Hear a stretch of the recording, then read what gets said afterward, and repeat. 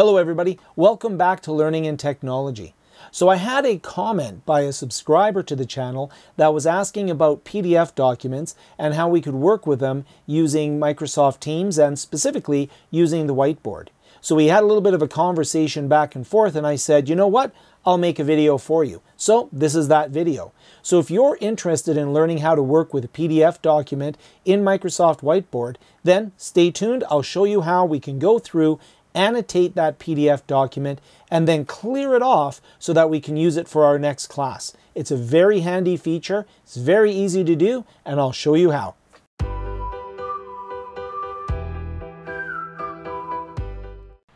Okay, so what I'm going to do is I'm going to create a new whiteboard and I'll bring a document onto this whiteboard.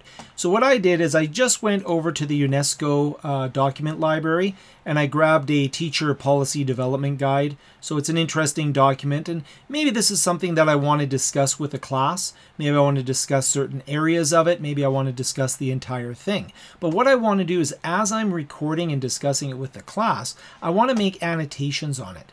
And this could be used for many things. For example, if you have PDF documents of, let's say, English language skills and you want to highlight certain parts of it or whatever it may be, any PDF is what it boils down to. So if I hit on the plus menu, this is my insert menu, and I'll choose the PDF. And what it's going to do is allow me to go and choose that PDF, and I just want to make sure I grab there's the French version of it. So let me go to my downloads and grab the English version of it. And so here's that teacher guide in English, and you can see I can go and I can choose the entire document, or I can just choose certain pages. And it is a little bit challenging if you have a large PDF document to bring a lot of pages in. But what I'll do is I'm just going to grab this one individual page and I'll insert that selected page. And what I can do is I can go into my pen now. And this is my inking options. And I can do all sorts of really interesting things. I can choose different colored pens. Now, what I may wish to do is I'll go back actually to my movement menu and I can move it, center the document. I can make the document a little bit bigger, center it down a little bit. And I can sort of, just get it ready to go here. And then I'll hit the inking button and I can again scroll in. Sorry, I'm using my mouse to scroll in. You can draw on the side here. I'm just using my mouse to draw. Or I can grab a stylus if I want to. And what I can do is I can say, okay, I want to talk about, for example, teacher standards. And I could, draw some information there about teacher standards. And I can say, we're going to talk first about that. And then we'll spend a lot of time, maybe 1 hour on teacher accountability. And for school governance, we have a 3-day workshop. I'm just making this up as I go along, obviously. One of the things that I do recommend if you're working with the PDF documents is that you go into your setting menu here and you turn off your ink to shape and your ink to table. And the reason I recommend you turn those off is that if I draw a circle on here, you'll notice it's not the greatest circle, but if I go to erase it, I can erase it easily. If I have that ink to shape on, then if I draw a circle, it'll draw a very nice circle. The only problem is, well, that's not a great circle, so it'll draw a nice circle for me. But if I go to erase it, it'll erase the hand-drawn circle, but it won't erase the shape circle.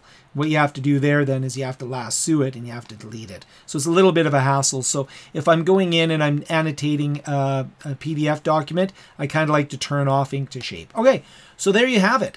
And now what I can do is when I'm done with this document is I can just, go ahead and erase what I want. I don't even need to erase it. If I go in and I make changes to the document and I underline stuff and I highlight stuff and do all this good, annotation as I'm recording and talking to the students, and then of course I can grab that and I can move it up a little bit, move it down a little bit. Notice that the ink that I did stays with the document. So if I go in, it stayed where the document was, and I can go in and, again, make any annotations that I want in here. One of the things that you want to do is want to be able to go to the document, of course, and scroll in a little bit and scroll out a little bit. And what's really nice is that my ink stays with that document. So I don't see a separation between the ink and the document. But if it's time to teach this class again, all I do is open up a new whiteboard, go into the plus, PDF. I'll grab the same PDF from downloads that I had before, and you'll notice I have a nice fresh sheet, and I'll actually go to the same document or the same page again. just to show you that it doesn't import the ink. My recording will have saved the ink.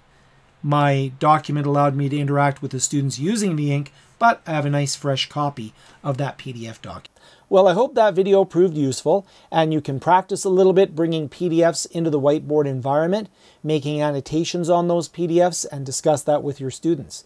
If you've shared the Microsoft Whiteboard from the Teams environment and you're recording your session, then your annotations will be part of that recording, and the next time you teach a class, you bring in a fresh PDF, and you can repeat the process of doing the annotations that are applicable to that class.